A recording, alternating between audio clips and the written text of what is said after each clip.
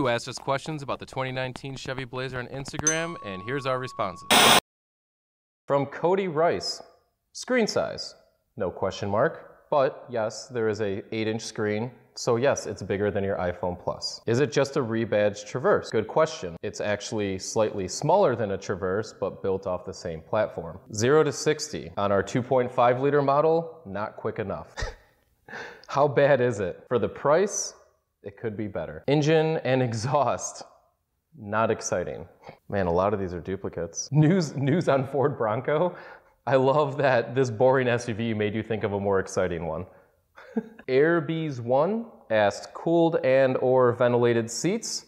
Our specific vehicle had heated seats, but because they were cloth, the cooled and ventilation's not available, but it is on higher trims. I want a damn V8 B-body on frame.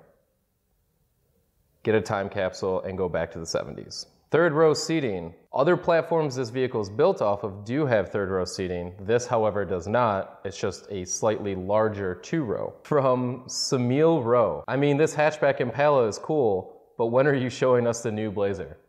It's a good question. What do you have? Horsepower? Whoa, where's that one? Again, I can't even say that. Our model we had was 193 horsepower, and the V6 version has 308. Leighton 1818. Is it fast? No. I'm back to more 0 to 60s. Nicholas Habzanski asks, does it deserve the Blazer name? Well, if you're from my generation, the old Blazer I grew up with is worse than this anyway, so yes. Paddle shifters. That one guy, Ryan0625, asked about paddle shifters. Well, for 193 horsepower and a front-wheel drive SUV, I'm glad there aren't paddle shifters. Why is it so ugly? I actually don't think it's that bad. Kaio Jafet? Wow, that dude did ask a lot of questions, you're not kidding. Question number 5162 from Kaio Jafet. Does it have a CD player? No, but it might have a mini disc player. Benjamin Mustafa. Dude, that Kaio Jafet had so many questions. Holy shit, you weren't kidding. I'm trying, a lot of these are repeats. And some that just aren't like fun to answer. Automan Dan. Hi Dan. Did you all really get sent a base model? Yes, we did. We re-review all models, and this is the first one they sent us. We will have an RS later, but we started with the lowest trim option. Please. Saw one at the Rolex 24.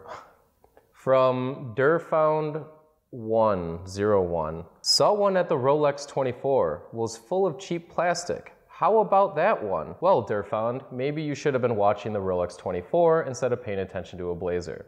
Do you know where it's going to be built? Oh, it's Mexico. Final assembly is Mexico, right? Ooh. From Art, I don't even, hold on. Let me start that again. Art, I don't even know how to say that. Oh, you must be way far down. I haven't seen those at all. Oh, there we go. Made in Mexico, question mark? Yeah. Billy Jack Sodicki asked, made in Mexico, question mark? It is. Engine and transmission are assembled in the US, but final assembly is in Mexico. Hopefully there's a 4-wheel drive model that can climb that wall. Heads up this, okay, so, I gotta pause, I keep forgetting their name. From Timur Nurgaliev. Heads-up display. Unfortunately not, but I do appreciate the heads-up displays that GM puts in their vehicles. I think it's personally convenient, keeps your eyes forward and on the road. Oh my god, that Kaio Jafet, dude, holy shit. User J.O. Cho asks, Lamborghini taillights. Pretty much. ND728 asks, spare tire, question mark. There is a full-size spare, as well as some cubby storage where the spare tire is underneath the floor. Vernon89, back seats fold down, question mark. If so, how? There's a recliner lever, like a normal front seat, and the seats fold flat to allow for pretty good sized storage through the cargo area. Ali Ibram 7325 asks, what is the miles per gallon? The EPA ratings are 22 city, 27 highway, and 24 combined. Nate Nackman asks, startup sequence please. Typical GM gauge sweep, which I'm a fan of. That ended abruptly. I don't know what else to say to that. Headlights and turn signals please. Yes, they work. Cargo space. The cargo volume for the rear cargo area behind the rear seats is 31 cubic feet, and we actually fit 11 carry-on suitcases, so enough for you to flee to the north. Exhaust sound, very underwhelming. Price. Our front-wheel drive 2.5 liter four-cylinder came in at $35,340. Not exactly the cheapest option for a two-row SUV of its size. Sport mode? Question mark? There is a sport mode, as well as a winter mode and a normal driving mode on a knob that seems useless. Oh, you can fold down the rear seats from the back? Oh, I messed that one up. Sunroof?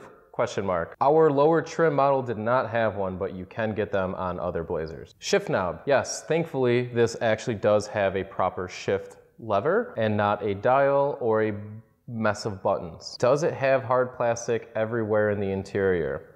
To be nice about it? Yes. Air vents? Question mark. If you're familiar with the 6th gen Camaro air vent style with the outer rim controlling either your fan speed or your temperature, it is a carryover from that design in the Blazer. Be sure to click the link below for more info on the 2019 Chevy Blazer, and be sure to follow @CarAndDriver on Instagram.